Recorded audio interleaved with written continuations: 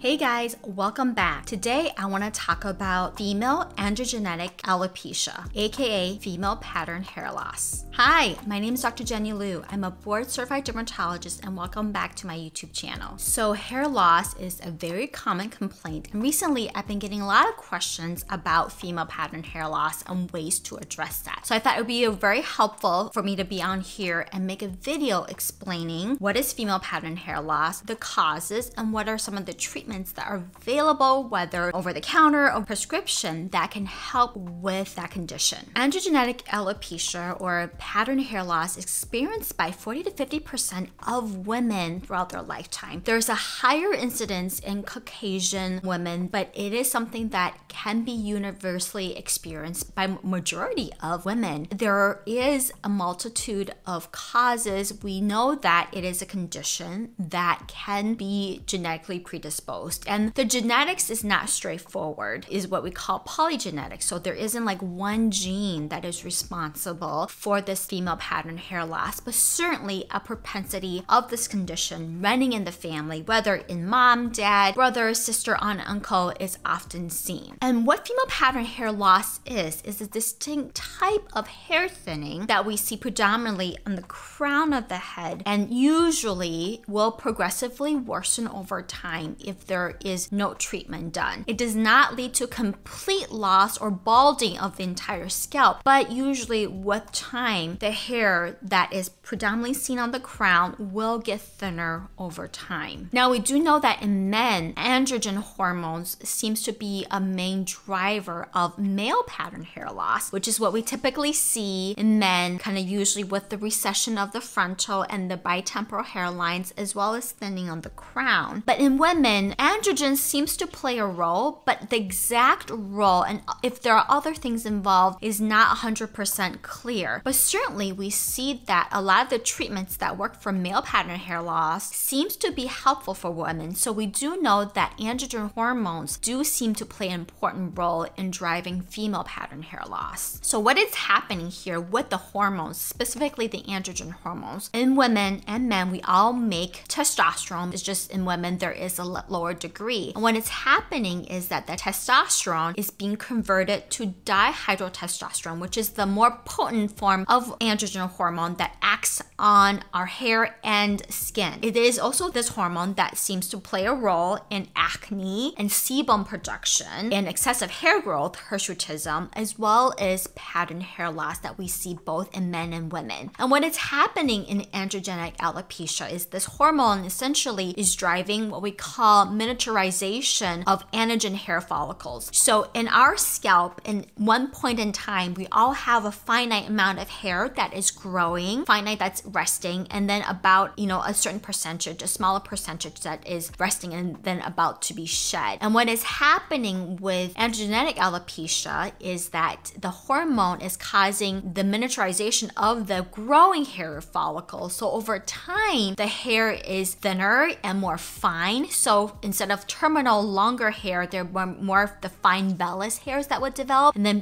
basically over time leads to thinning and more balding of the areas that are affected by androgenetic alopecia. Another thing that we see is that hair follicles usually grow in tufts of like 3 to 4, and in female or male pattern hair loss, the hormones is basically shifting and you're losing more of that hair follicle in each tuft. So again, speaking to the process of hair thinning and eventually shorter, finer hair that kind of gives the perception of thinner hair, and then kind of balding, potentially balding in certain areas, but it does not lead to complete loss of hair throughout the entire scalp, because not all the hair follicles in your entire scalp is sensitive to this type of hormonal change, which is also why we tend to see the pattern of androgenetic alopecia the way we do. As I mentioned earlier, this condition, if untreated, is progressive. Again, it does not lead to complete baldness, meaning you are not going to lose your entire head of hair, but over time, if it's untreated, does lead to more thinner and thinner hair, less density, and then maybe potentially balding of parts of your hair, but not complete loss of the entire head of hair on your scalp. Now, for the most part, most women with female pattern hair loss are healthy. They usually don't have any underlying hormonal abnormality or hyperandrogenism. Certainly, female pattern hair loss can be associated with conditions like polycystic ovarian syndrome, states where there is excessive androgen hormones that may be associated with hirsutism, acne, and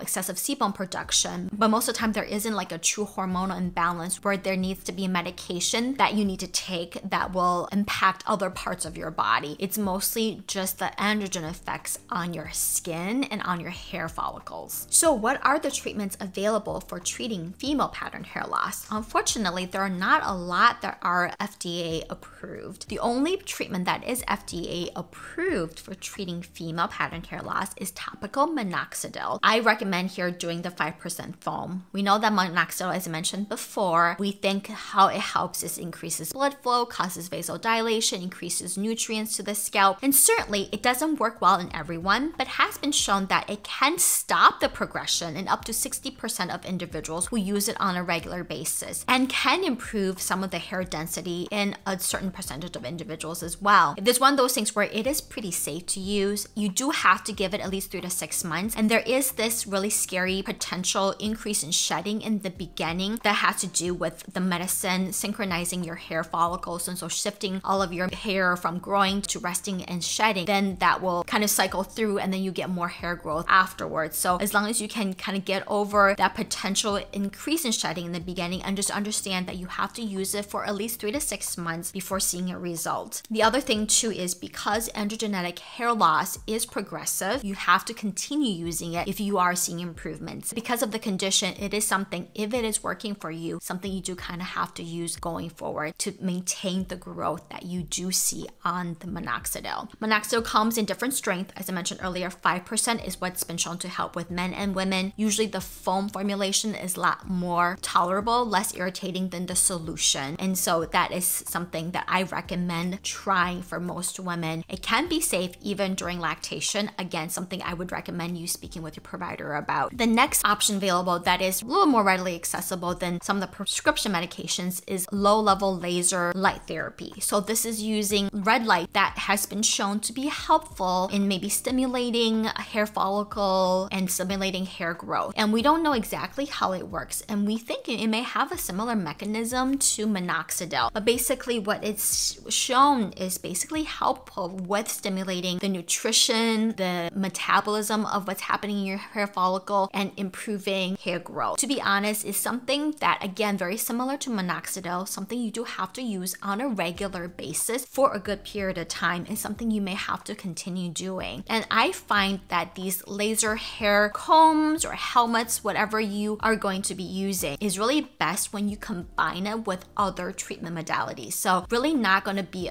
amazing by using it alone, but if you are using minoxidil foam, this can be something that you can add that may give you additional benefits in the clinical improvements. The next thing are procedures that can be done in office, and these are PRP, platelet-rich plasma injections, as well as microneedling. And sometimes these two are combined together to give an enhanced efficacy. Again, these are similar to the light treatment. I think great complements to topical or prescription medications. Certainly can be used alone, but I think the benefit are really when you combine it with other treatment modalities. And this is kind of a theme that you're going to see throughout this video is, for the most part, for hair loss, when it comes to treating hair loss, there's not one single treatment that's going to be helpful for everyone. Everybody's going to be a little different. Some people may respond to oral medicines better. Some people may respond to topical minoxidil better. And certainly when you combine multiple modalities, so treatment topically, orally, as well as laser, you're going to get additional benefits than just using one treatment alone. Now let's talk about some of the prescription medications that your dermatologist may discuss with you. The first one is called Alopecia, or the generic name is called finasteride. Now this medicine at 1 milligram daily is approved for male pattern hair loss. It is probably by far of all the oral medications available out there, probably one of the better studied ones for female pattern hair loss as well. It's just that female pattern hair loss in general compared to male pattern hair loss have not been as studied as extensively when it comes to treatment. But certainly this medication has been shown to be helpful. I think there's just uncertainties with regards to the exact dose of the medication. Some suggest that 1 milligram, like what's used for men, have been helpful. Some reports say for women it may be a higher dose that's necessary. And then the other things are the side effects you should be aware of. So for number one, finasteride is pregnancy category X. It is known to cause birth defects, very similar to Accutane. And so usually because of that, it's rarely prescribed for women of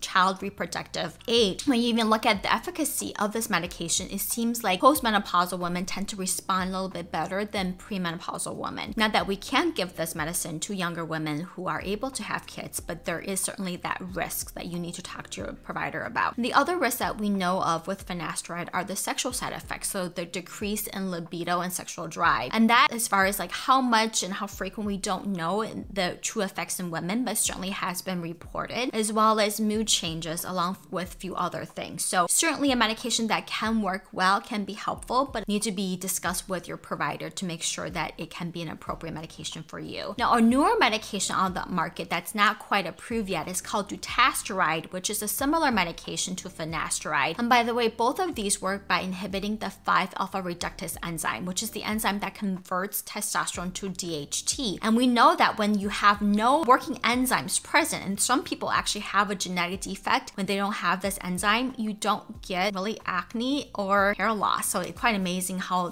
basically the mechanism works. Dutasteride seems to have more promising benefits, maybe lower or similar side effects, but seems to work a little bit better. And certainly both of these medications have been studied in men and women. It's just right now there is not that many available, and there's still more coming. So that is potentially another medicine that your doctor may talk to you about that works very similarly to finasteride. The next medication is oral minoxidil. So like topical minoxidil, oral minoxidil basically helps to vasodilate, bring nutrients to your scalp. And again, we don't know how it fully works, but certainly we do see that it tends to work a little bit better than the topical. But the caveat is that it does, like most oral medications, have more side effects, and the ones could include blood pressure changes. And the other that can be undesired is hypertrichosis, so undesired excessive hair growth on the face or body. Lastly, one medication that we prescribe as dermatologists frequently for acne and hirsutism may be helpful in treating female pattern hair loss, and the medication is called spironolactone. And I have talked about this medication many times on my social media, as well as a few videos here where I answer some questions about spironolactone, so definitely check those videos out if you want to learn more about the medication. But here, how spironolactone is working is basically it's an androgen receptor blocker, so it really prevents the hormones from binding to the receptors on your hair follicles or on your skin and carrying out the mechanism of action. So that's really how it works for acne. Now, as far as its effects for hair loss, again, not that many out there. Certainly some of the case reports and studies have shown promising results, and really the results are enhanced when spironolactone is combined with other treatments like minoxidil, whether it's oral or topical, or even other oral prescription medications. The thing you need to know about spironolactone is often for the treatment of hair loss, female pattern hair loss, the doses are usually higher than what is typically used to treat acne, for one. And two, you need to be on it for at least 6 months before you have a visible, noticeable improvement. Certainly for someone who have PCOS related skin and hair concerns like hirsutism, acne, and hair loss, this would be a very good medication to start with and to try. And certainly I personally feel more comfortable prescribing this medicine because it has lower side effects, if you will, of all the other medications. Just as far as like the true efficacy, I think it still needs to be teased out, but certainly can be helpful if you are experiencing hair loss as well as other concerns like acne and hirsutism. Now, when it comes to hair supplements, if you are going to take any, the two that I recommend that are actually backed by science and evidence is Viviscal and Nutrafil. Keep in mind that these are costly, but can be helpful as an overall treatment algorithm for your hair loss. Besides those two, I certainly don't recommend other supplements personally, and you have to be mindful of what you take because excessive supplement intake can mess with your other medications. It can certainly cause other issues with your overall health. For example, biotin, we know can cause elevation in thyroid hormones, cause abnormal pregnancy or false pregnancy tests, and can interact with certain cardiac tests. So you always want to be mindful when taking supplements. All right, that was a lot of information. I hope you found this video helpful. Let me know in the comments below if you have any questions about hair loss in general, if there are other hair loss topics you want me to address. And if you are on any of these treatments, let me know if they have worked for you and which products you are currently using for treating your hair loss. Again, I would love it if you can give this video a thumbs up and subscribe to my channel. I will see you guys next time. Bye.